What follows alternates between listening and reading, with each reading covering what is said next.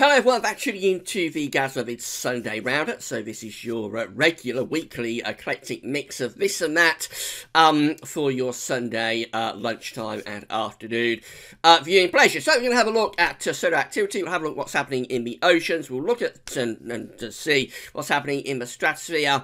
And a few other bits and bobs as well. And we'll focus on next week's 10 days. The midnight run of the GFS brought back the beast from the east in a week's time. It has bitterly cold easterly winds and the risk of some snow moving back in from the east. We'll see the latest on that. I'll show you the charts towards the end of the video. You'll be able to see the GM and the ECMWF on that as well. This evening we might do an ensembles watch to see what the GFS ensembles are showing for this chart. Bring back the beast from the east in around a week's time.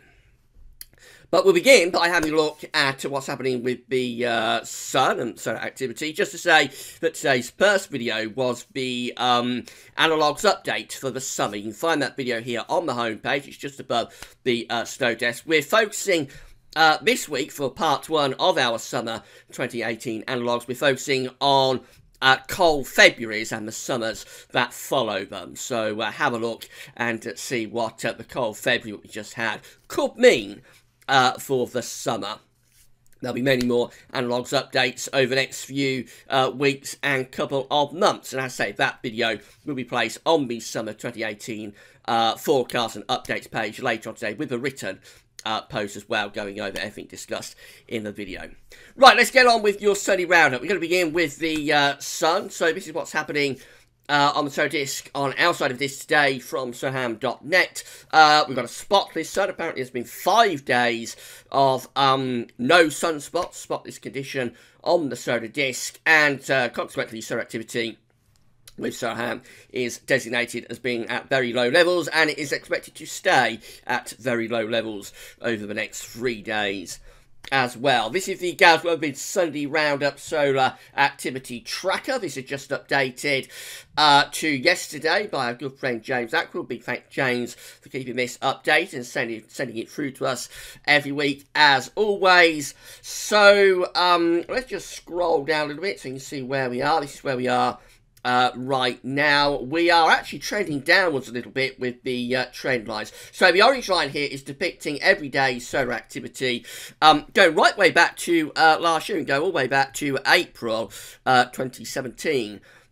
With the solar tracker, and we've been at a very low level of solar activity really since the autumn. I mean, we had a big spike in activity at the beginning of September with sunspot numbers shooting up, but then very quickly there was a crash. And really since October we've been at this sort of minimal level of solar activity, not at solar minimum yet. That won't be, we won't reach that stage for around another year or so, but we are at a minimal level of solar activity.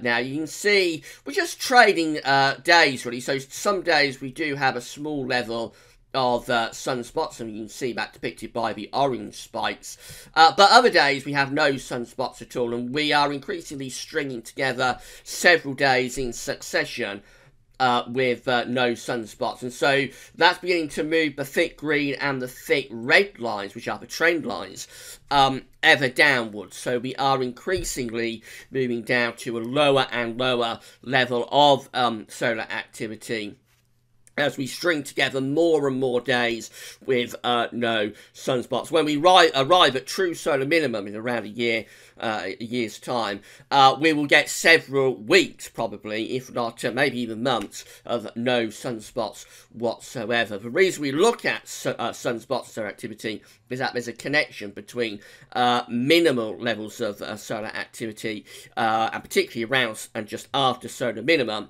and an increased risk of northern blocking. So at this point in the solar cycle, we increase the chance of northern blocking through the winter. Interestingly, we did get northern blocking this winter, particularly late on when we had the Scandinavian high unleashing the beast from the east.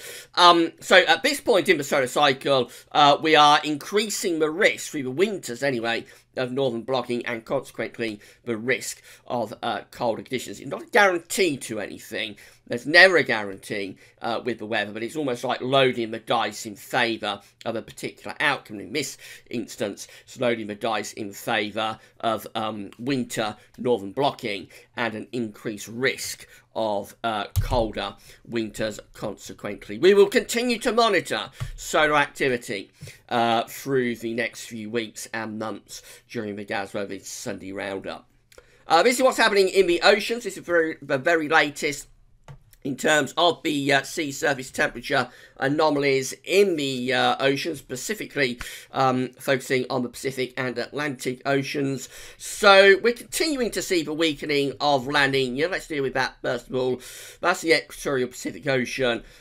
Just there. We do still have the signature of La Nina here in the central part of the equatorial Pacific Ocean, but you'll see that from the eastern side, from the Peruvian side, we are seeing a further weakening of that La Nina signature, and it looks like it's also weakening over on the Indonesian side as well. So from both sides, it's kind of like being nibbled away at, those cold and average sea surface temperature anomalies. But they do persist in that central part of the equatorial Pacific. But I think within the next month or so, we should see that signal finally beginning to fade away.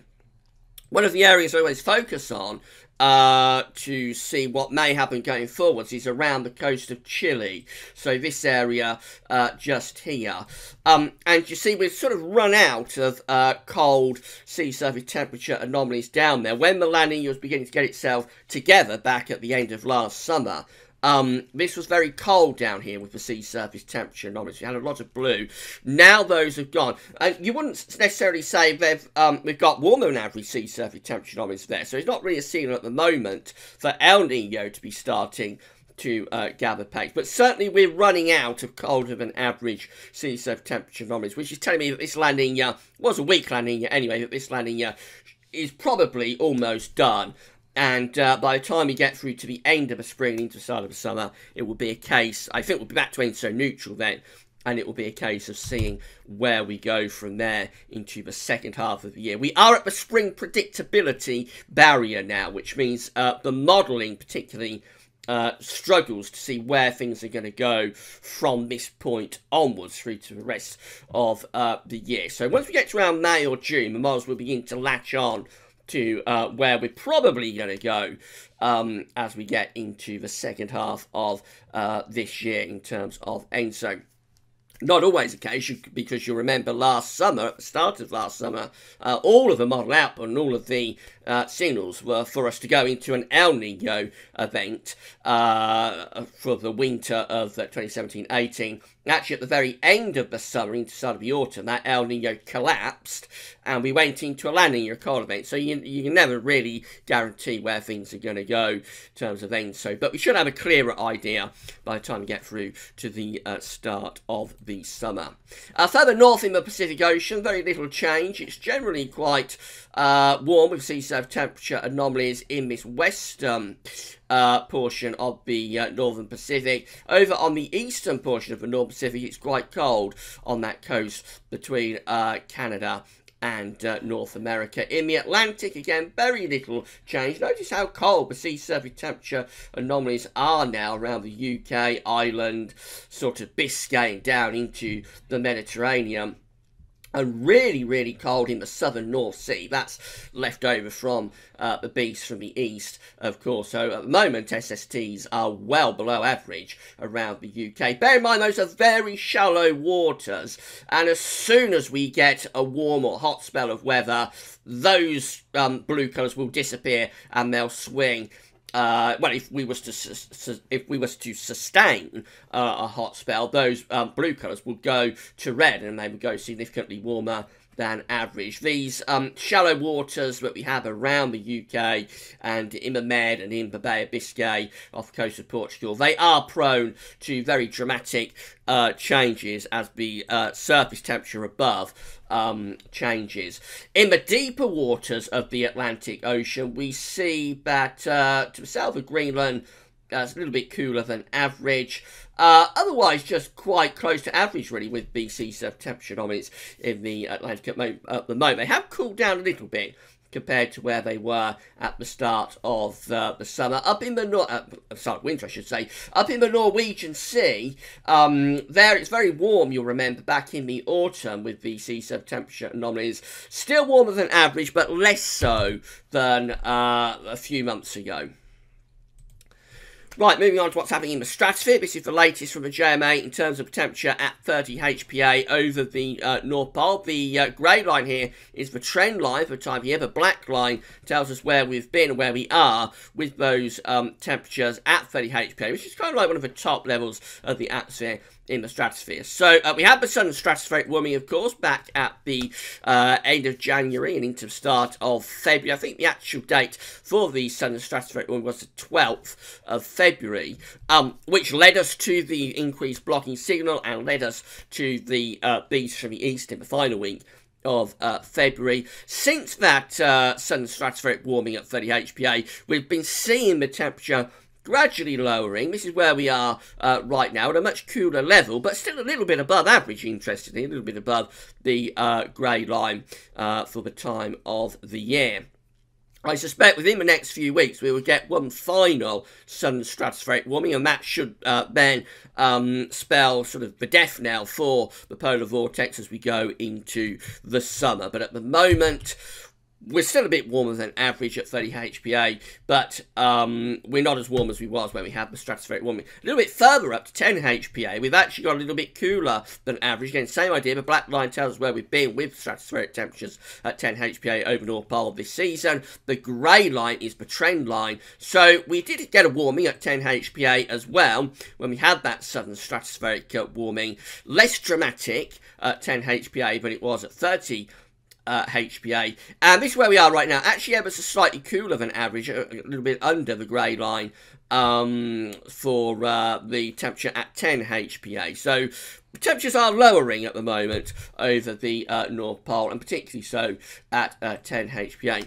This is how the ECMWF via the University of Berlin website is forecasting temperatures to progress over the next 10 days at 30 HPA over North Pole. The black cross here is the actual North Pole of the Northern Hemisphere. So you see that at 30 HPA in 96 hours, which is the 14th of March, we've got these blue colours in over pretty much the whole of the Northern Hemisphere, but particularly over the North Pole. So it's a little bit cooler than average, really, by the time we get through to the middle of the coming week. Moving through to 168 hours, very little change. There's a bit of a warming starting to take place over towards Russia and Siberia just there at 30 HPA, but generally the blue colours are still there over the North Pole. And then that takes us to day 10, which is 20th of March. Again, temperature at 30 HPA looks pretty cool. So there's no sign of a renewed southern stratospheric warming at the moment. In terms of the wind fluxes and the zonal winds, so this is how things are looking. We have the reversal of the zonal winds, of course. See that with this blue line going negative. Again, this is from the University of Berlin website. You find a link to this website, excellent website. Find a link to it on the links page. So we went negative with the zonal winds and fluxes back in February. That's when we had the southern stratospheric warming, so we had a reversal of the zonal winds. That's one of the factors that created the blocking. You can't keep the zonal winds negative for a prolonged period. So we did see the zonal winds going back to weekly positive territory. We have seen that over the past couple of weeks. That's where we are right now, weekly positive. And the black line, that's the forecast from the ECMWF model, and we are forecast to stay at this weekly positive level with the zonal winds and fluxes. Maybe signs of a little bit of a dip right at the end again.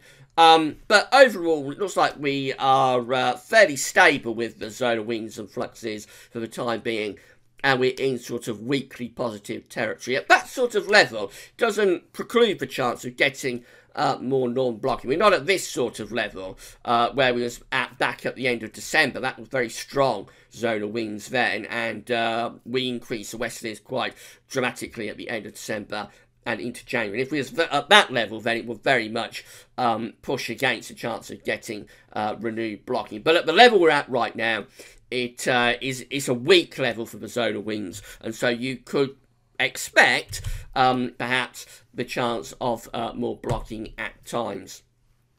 Arctic oscillation observed and forecast chart looks like this. So the black line tells us where we've been with the Arctic oscillation. The red lines at the end where the GFS symbol's forecasting the Arctic oscillation to go. Remember, this is just an index that's reflecting the state of the atmosphere. It's not driving anything. It just tells you what the atmosphere is doing. So as we have the southern stratospheric warming, we reverse the zonal winds and we created the northern blocking. And you can see when that happened via the dip in the black line here into very negative territory. So that's when the northern blocking forced the Arctic oscillation. Remember, it's always the weather that drives the index. So it was the high pressure forming over Scandinavia and up into the Arctic that drove the Arctic oscillation very negative. We did see a real crash in the Arctic oscillation at the end of February into the start of March. We're still significantly negative, below average, with the Arctic oscillation right now. That's where we are. And the GFS ensemble is generally forecasting us to stay at this negative level through into the second half of March. A few ensemble members do start to lift the Arctic oscillation back into positive territory, but they're outliers at the moment. And generally, the thrust of the GFS ensembles is to keep the Arctic oscillation in negative territory. So at that sort of level, again, you could possibly get some more northern blocking beginning to return onto our side of the pole. It's certainly not out of the question that that could happen into the second half of March. North Atlantic oscillation, very similar. Again, the black line tells where we've been with the North Atlantic oscillation. Red lines at the end where the GFS ensemble is forecasting the North Atlantic oscillation to go. So, again, you can see when we went negative with the NAO, it's at the same time as the AO went negative, as we had that blocking setting up over Scandinavia and the North Pole. Through most of the winter, the NAO was positive. You can see that through that period just there. We expected a positive NAO this winter, and it's one of the factors why we haven't had an especially cold winter. Whilst it has been a colder winter, most definitely, we have had more snow than any winter since 2012, 2013. Won't be remembered as a very cold winter, and the main reason for that is that the Atlantic has always been set up, till the very end of winter anyway, always been set up for westerlies. So we've kind of like had blocking fighting against westerlies. We've had the Arctic in a negative state and the Atlantic in a positive state. They've been fighting against one another all winter, till the very end, where they both came into sync, they both went very negative, and that's when we unleashed the coldest spell of the winter via the beast from the east. In terms of the forecast of the NAO, GFS ensembles just want to keep it close to neutral, but on the negative side. So there's no sign that we're going to strengthen the zonal signal through the second half of March, particularly generally staying around neutral to a little bit weakly negative. Right, these are the GFS ensembles for the next couple of weeks. The red line here is the 30-year upper air temperature average. We're looking at London today. So this is where we are right now, a little bit milder than average. It's quite a pleasant sort of Mothering Sunday, actually, especially for northern parts of the country. There will be some rain coming up down in the south, however. Over the rest of the week, we're going to stay generally quite mild with those upper air temperatures. But from the weekend, this is the 17th of March, just here, and from there, we're beginning to see a few cold outliers beginning to appear. So look at these ensemble members that are dipping into very negative, or very cold, upper air temperature territory, going again down to between -10 and -15 at 850 HPA. Included in that is the green line, that thick green line, which is the operational run of the GFS, the midnight run. I'm going to show you that very shortly, because it does unleash the beast from the east again in around a week's time. You can see it's not all that well supported by the GFS ensembles. Most ensemble members are still up here in this period. So it's a low chance that we're going to get these easterly winds, I think, in terms of what the GFS ensembles are showing anyway. But the risk is there, and we know that from the last build up to the B3s, it's kind of like how things developed. At the start, it's just like the operational runs that were picking up on the easterly winds. Then a few ensemble members went with the operational run, and then a few more ensemble members went with the operational run until eventually we locked in to agreement with the easterly winds coming in. So this is kind of like how the last easterly started in some ways. But just because that's how things develop with the last easterly doesn't necessarily guarantee that's how things will develop with this easterly. As I say, this evening I think we'll go through the GFS ensembles, do an ensembles watch and see just how much support there is for bringing in easterly winds. Later on in the ensemble, it does look as though we have got most ensemble members going quite cold there. I'm not sure what they're doing. Maybe a lot of those are pulling down northerly winds. As this risk of building up the high pressure over Scandinavia is growing, so the signal for the second half of March to be very wet has weakened a little bit. Now, I have got quite a lot of precipitation spikes here on this ensemble graph, but not as many as we were seeing a few days ago. So whilst we are going to be in, particularly over the next week, for some bouts of quite heavy rain, maybe not quite the very wet signal for the second half of March that we were seeing a couple of days ago. And the reason for that is that the Scandinavian high, if it does get going, will start to block off the Atlantic once again. Temperature anomalies for the weekend is going from the 11th to the 19th of March, are coming out around, or maybe a little bit above average for England and Wales, close to average for Scotland. Notice Scandinavia is colder than average, and if this Scandinavian high does get going next weekend, you can expect to see these anomaly charts trending cold once again. Precipitation anomalies for the 11th to 19th of March look like that, and it's generally going to be quite a wet week coming up for much of Western Europe. Northern and west part of Scotland are coming out a bit drier than average, but most of the UK and Ireland actually a little bit on the wet and average side. I'd say this isn't quite as wet a signal as we were seeing a few days ago, but it is still an unsettled signal, certainly in the next week. Notice again, very wet for Spain and for Portugal as well. So if you know anybody that's going on holiday, or is on holiday at the moment, down in Spain, it could be really wet down there in the week ahead. Bit of a washout. Take your waterproofs if you're heading down there. Of course, they love it down in Spain. They love any rain they can get, because very shortly the Spanish summer will be getting going, and it doesn't rain across many inland parts of Spain anyway for many weeks and months through the course of the summer. So any rain they can get, they'll be very welcome for it. Right, let's have a look at that GFS run then. So this is the midnight run of the GFS. We know from the ensembles that it's going to be a cold run. This is how we start on Thursday. We've got high pressure trying to build over Scandinavia, low pressure to the southwest of Ireland, and we're bringing up these southerly winds, be wet and quite windy on Thursday. That's to Friday. Notice the Scandinavian high is strengthening with the low pressure out to the west of Ireland.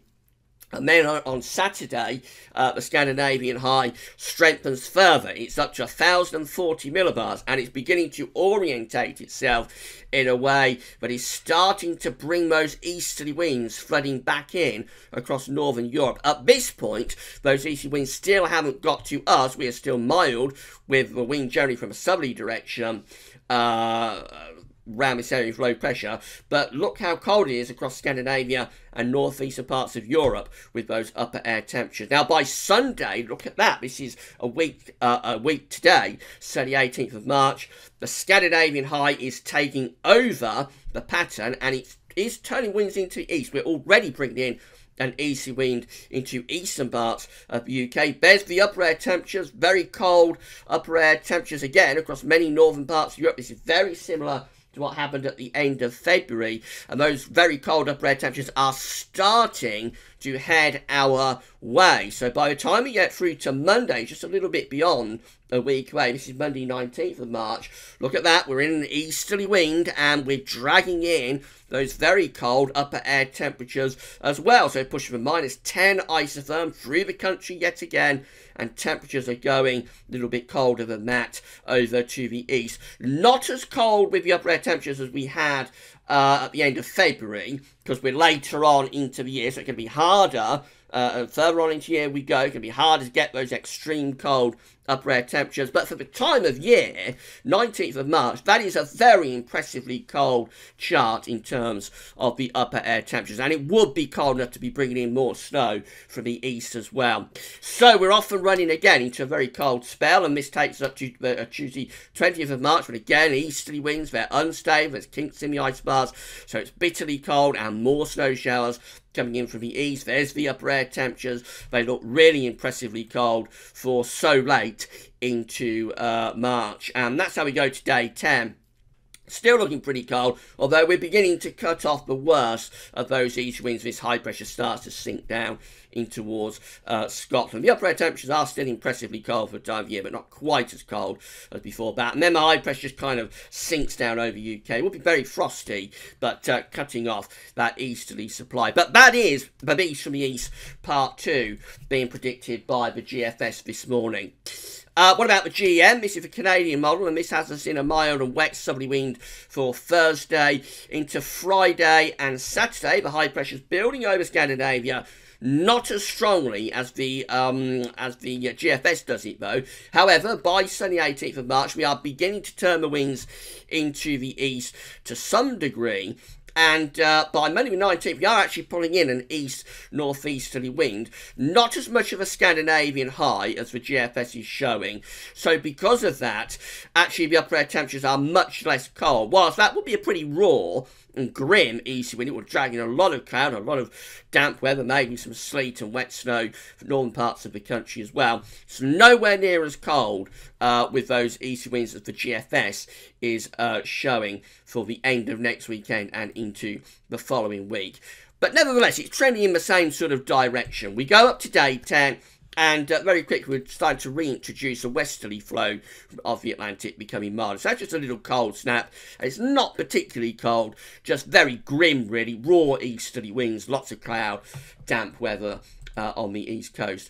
And then the ECMWF looks like that. For Thursday, again, the low pressure's out to west of Ireland with those wet and windy southerly winds. Into next weekend, we're building the Scandinavian high up.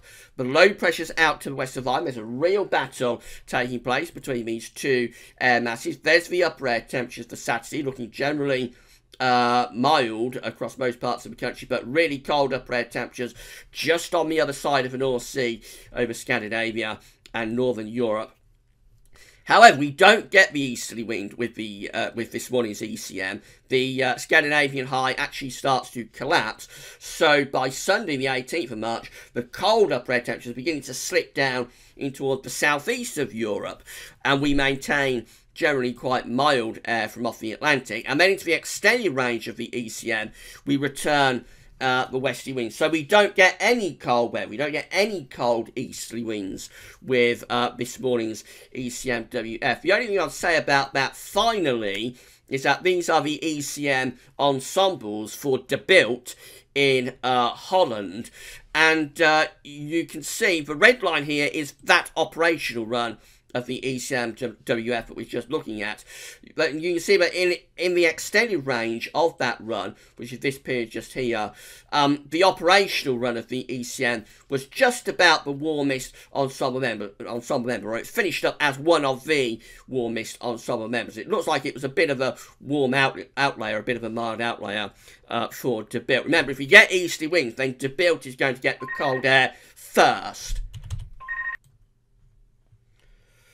Okay, let's just check to make sure we're recording. Yes, we are. So that's the phone answer. Sorry about that. So, yeah, the operational run of the ECM looks like it was possibly a mild outlier compared to its other ensemble members. As I was saying, if we get those winds into the east, what we're going to find is that De Bilt gets the cold air first before the UK. So I think it's all a little bit to be determined. to be honest. There's certainly the risk that we could get a Beast from the East Part 2 here.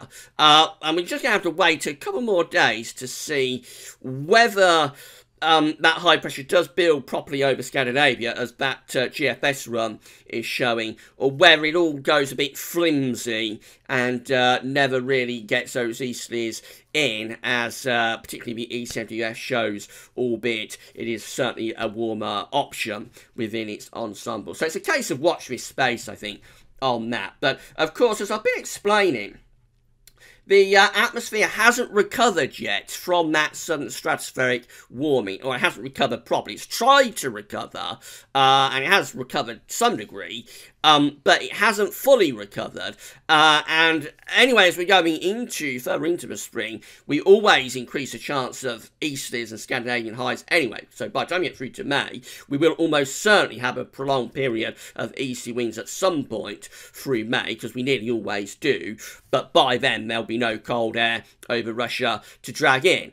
But the point is that as we go further into spring, so the chance of easterly winds continue. And because of what's happened with the stratospheric warming and the atmosphere not being fully recovered, there is the chance that we might bring in some quite unusually cold air again at some point within the next week or two. So we do have to keep a close eye out for it. Right, that's your Sunday Roundup today. Telephone call interruptions included. Don't forget to check out the part 1 of the summer 2018 analogues. And as I say, this evening we'll have a look at the GFS ensembles, see how much support there is within the GFS for bringing in another beast from the east in around a week's time. But at 31 minutes, that's all for now, and thanks for watching.